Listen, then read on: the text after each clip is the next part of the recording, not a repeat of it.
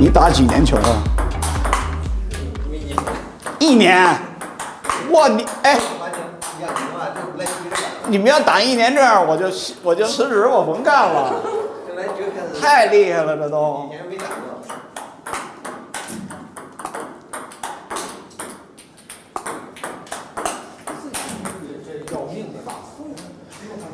不是他这个反手。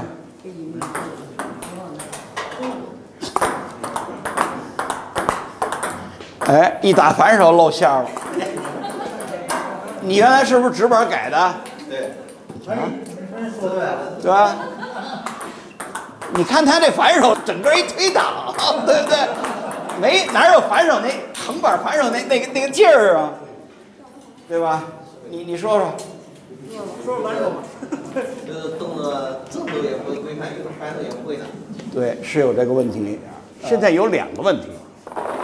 因为你现在说你正手啊，你正手打球2个最大的问题，第一个，你是全用肩拉出来的球，根本就没有前臂，当然这是现象啊。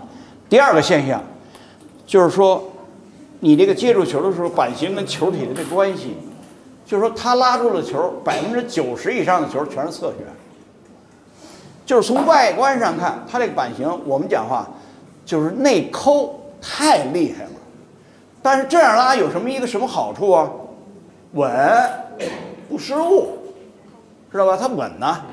可是有一个问题，这球啊，既不冲，也没力，发不出力。所以好的弧圈，我们有几个说法。第一，所以说我们在跟小孩打的时候，你比如现在的握拍啊，我们是要求这个手腕跟这板头这部分是这样的。外观，这是第1条。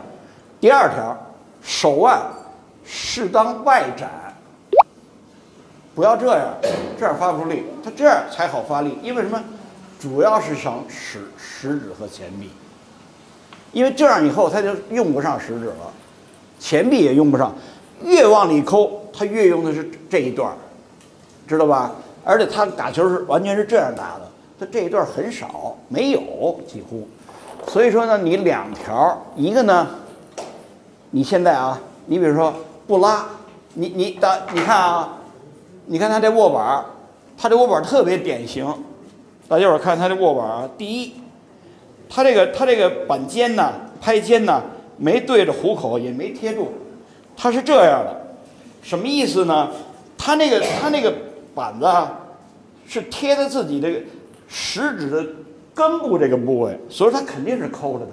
我们要求那个板子那个中心差不多是这样的，手腕再一打开，它这个力量就容易发出来了。它这感觉的，知道吧？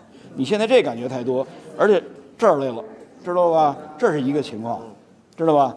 另外呢，你这个反手啊，反而倒不是什么太主要的问题，因为你反手你原来是这直板嘛，其实它是这样，正好你反正原来也不大会打。记住啊，它是这样的，你看啊，这手是这样，有点这样的，它是，哎，这样的，对，绝不能跟直板推挡是这样的，对不对？你这板型手背啊，稍微让它稍微拱起来一点，哎，对，它这样形成一个平面嘛，放松，哎，抓住就行，别这样就行，拿住就行，哎，来，哎，这么打，别这么打，知道吧？它是稍微偏右一点，哎，知道吧？每天啊，花上个10分钟啊，徒手挥拍，我告诉你，比打球还管用。那铁拍子管用吗？你别弄那铁拍子，那都是遏制。你是上来就，您可不能把那铁拍子逮谁都推销给谁啊！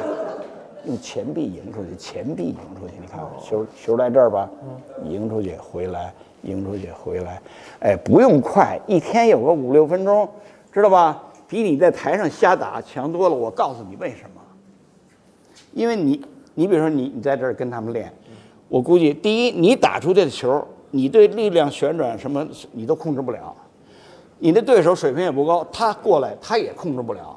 所以你那动作的连续中变形那是一定的，知道吧？与其那样，你还不如老老实实的打的这个徒手挥拍。另外就是什么呀？这哎，来，多球啊！对，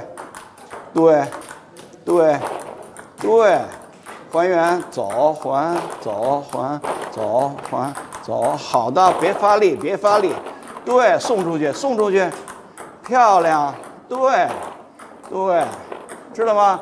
这么练，然后挥拍，然后咱们练，慢慢找感觉。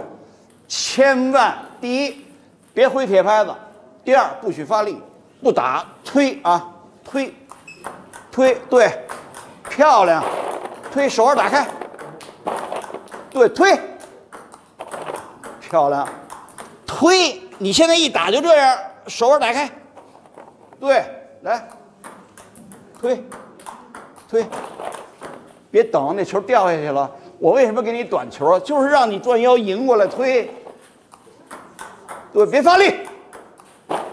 你们以为练球那么容易呢？成年人来，对，1、2、1、2、1、2、1、2，对啊，对，1、2，对了，对。你知道为什么给你这么短吗？让你一个从不会打开始，就让你在身前击球，这叫身前击球，知道吗？那多球要发成这样，你全是身后击球，你一辈子也打不出来了。对。